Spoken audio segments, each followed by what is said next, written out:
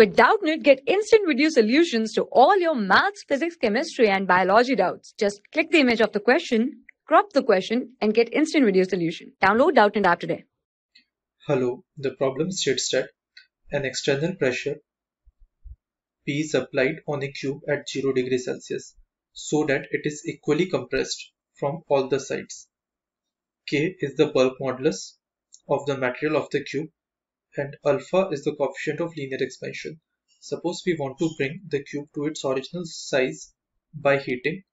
Now we have to find the temperature should be raised by water mode. Let's understand the concept. So we are given with an isotropic cube and if an external pressure P is applied to it, initially its temperature is 0 degrees Celsius, right? So now let's say some external pressure is applied. So we can use the definition of bulk modulus beta is given by minus of delta P divided by delta V by V, which is normal stress upon volumetric strain. So on the application of the pressure P, it is equally compressed on all the sides. So can we find the value of, and since here volume is compressed, so that means delta V by V will be negative.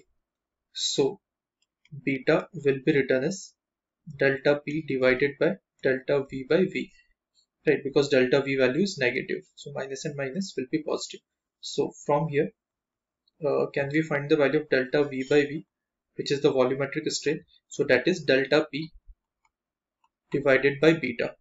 Now in this problem, pressure applied is given to us as P and the value of bulk modulus is given to us as K. So that becomes delta V by V or volumetric strain. Okay. Now if we are increasing the temperature, so as we know, the change in side is given by L naught alpha delta theta.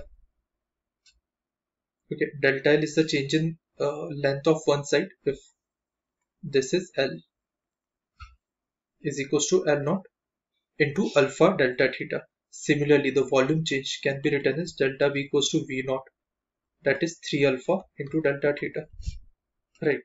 Coefficient of volume expansion is given by 3 times of the coefficient of linear expansion. So delta V by V becomes what? 3 alpha delta theta. So we can equate these two values. So from here P by K is equals to 3 alpha delta theta.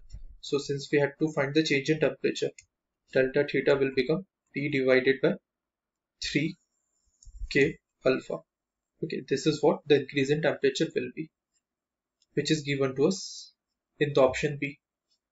I hope this helps you with the answer. Thank you. For class 6 to 12, IIT JEE and NEET level. Trusted by more than 5 crore students. Download Doubtnut app today.